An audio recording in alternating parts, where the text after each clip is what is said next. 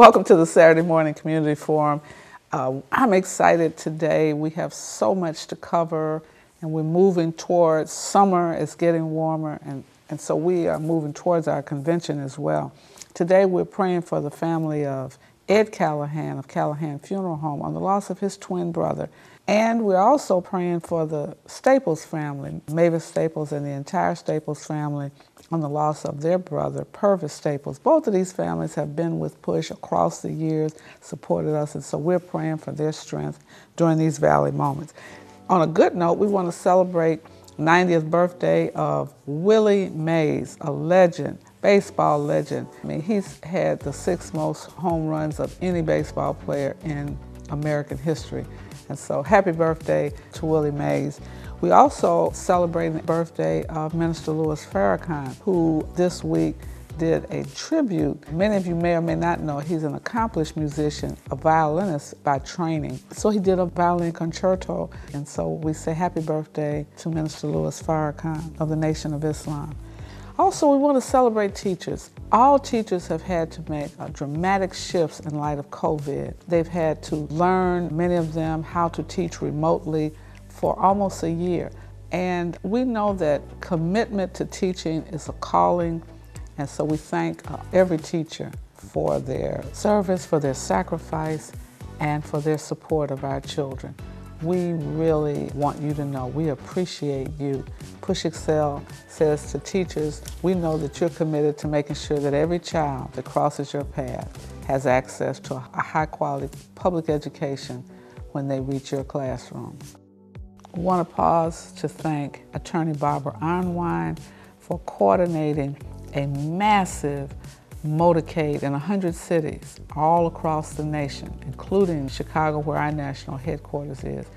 Barbara Arnwine, the Transformative Justice Coalition, led by Reverend Jackson and the Rainbow Push Coalition, we have launched a massive motorcade all across America to highlight the need for national voting legislation. You remember that voting rights has been challenged for a number of years. You may or may not know that 47 states have passed voter suppression laws. Therefore, we need federal voting rights legislation like we've had in the past, like the 1965 Voting Rights Act, which was gutted by a Supreme Court case.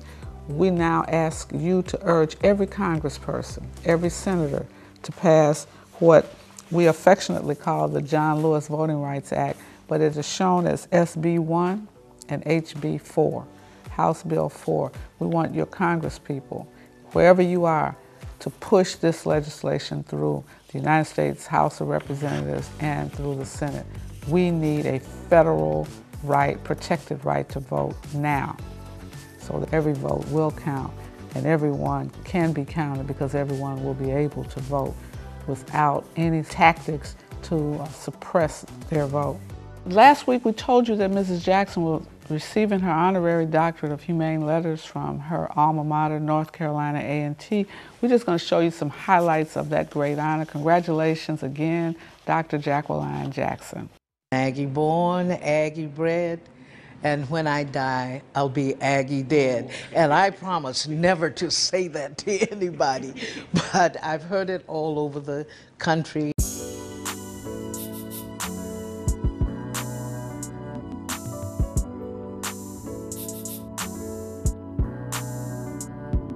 I am honored to present Mrs. Jacqueline Jackson to the North Carolina Agricultural and Technical State University class of 2021. I present to you Jacqueline Jackson for the conferring of the honorary degree, Doctor of Human Letters.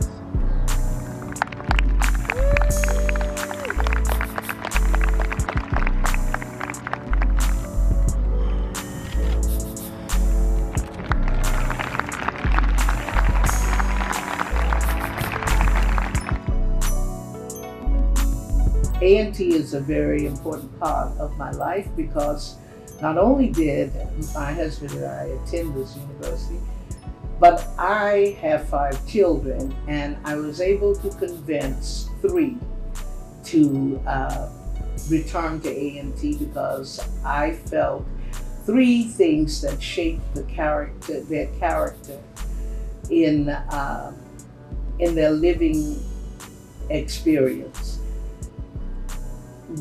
is present here, and I'm sure it is still here. That's humility, self-reliance, and of course, the pride that exists on this campus.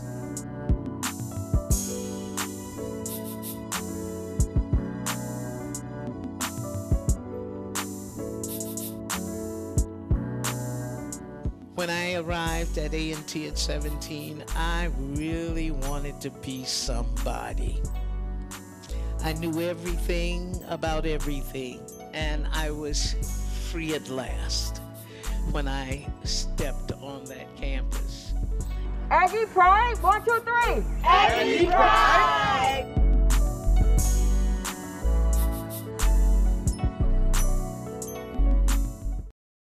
I know you wonder, where is Reverend Jackson? He was in North Carolina with Mrs. Jackson. He is now in Atlanta. He's meeting with Georgia clergy, addressing some issues of economic justice and voting rights. He's met with ministers across the state of Georgia. One concern is, what do they do with corporations who are supporting voter suppression laws? Without any further ado, I'm going to turn it over to our leader and someone that has given his life to service, to advance our community. We are so fortunate. I was telling Reverend last night when we were talking about this meeting, I said, if Maynard Jackson was alive, he would be in this meeting this morning. Okay, he'd be sitting right over here where my banker's sitting, Brother Andrew. Thank you for covering payroll, Doc, on the real job on Friday. We got my banker in the house, all is well. You and the things come back. Thank you, sir. And so, I'm not a Democrat or a Republican. I'm a still Jasper Williams line. I'm a Jesse-crat. Because he said, whatever Jesse say, it's going to be in our best interest. So without any further ado, I'm going to allow my leader, my friend, my mentor, Reverend Jackson, share with us what's on his heart this morning in terms of the city of Atlanta. With Reverend Jackson, this is Atlanta leadership, and we're asking you to help give us direction and guidance on how we need to organize on the ground as you travel around the country and around the world and deal with the leaders and continue working on the system while we work in the system and through the system. Good morning, everybody. Today's Republicans, yesterday's Democrats. They changed names, changed uniform. The game said the game is the same. The game is the same. The game is the same. The game is the same. They changed uniforms so that the bigotry that we fought down here before, all those are now Republicans. And a strange coalition between the Northern would be the enlightened Democrats, Republicans like Rockefeller and Person, that group. They wouldn't fit in this now. They're not following Abraham Lincoln. They're following Jefferson Davis. Here, the Confederacy. Their belief is in a line: slavery, secession, segregation, sedition, and supremacy. So this is slavery, secession, sedition, segregation, and supremacy. That's the point of view. That's what they believe. They rally around that. These forces now, they fought for slavery. They fought for segregation. They fought for secession, engaged in sedition, believe in white race supremacy. That's their ideology. And that tore our country apart, of course. Lincoln was a Republican. Emancipation Proclamation, big deal. Most of us have not, we should read it, Paul. Leaders, we should read it and understand that first time we ever hit the soil of America as freed people, any of us, was there, it was signed. He said, you're free to be citizens. You're free to be citizens. You join the military. Join the military. You have the right to man ships. You have the right to man ships. If you leave the plantation, You leave the plantation. anybody tries to stop you, You have the right to fight them. You have the right to fight shoot them. I said, man, that's a heavy piece of document now. We kind of hit it, Emancipation Proclamation. It's a big deal. And they won the war. The North would not fight the enslaver because they have so much slavery in the North. They fought to save the Union. Blacks fought to enslave them. Kind of converging agenda. So when it was over, the reason why the South was winning, they was as far as north of Antietam, Maryland, they was in Gettysburg. 200,000 blacks joined the Union Army. We beat the South. So we beat the South. The deal was sealed, but we saved the Union, we won the South. So Lincoln freed us. We saved Lincoln. Don't be confused about that. He freed us. He did a general. He said 100 days out, if y'all don't change, I'll free them. Them who reverence your economic backbone. This is religion, y'all. This ain't just politics, this is religion. They're blinded by their religion. And their religion is race supremacy, secession, sedition, segregation, slavery. Keep them 5 S's in your mind, because that's the line of thought. Now, today's Democrats and yesterday's Black Republicans, you have a big moment here. The mayor have resigned so quickly, threw us in chaos, but it need not be chaotic. We follow a formula. So formulas matter. Formulas matter. Jack and my wife is 58 years now. When we first got married, Jack couldn't cook biscuits. It was a key to our marriage, the biscuit thing. So she would try to cook them, bless her heart. We had new stoves. Grandma had a stove, we had 3 legs on it, and a brick on one leg to keep balance. And grandma, her biscuits always rise. Jack was like unleavened dough, like communion biscuits. But Jack was beautiful. We were in love. Had 2 boys in 1 year. They weren't twins. We were very much in love. Love don't make biscuits rise. Love don't make biscuits rise. Baking powder.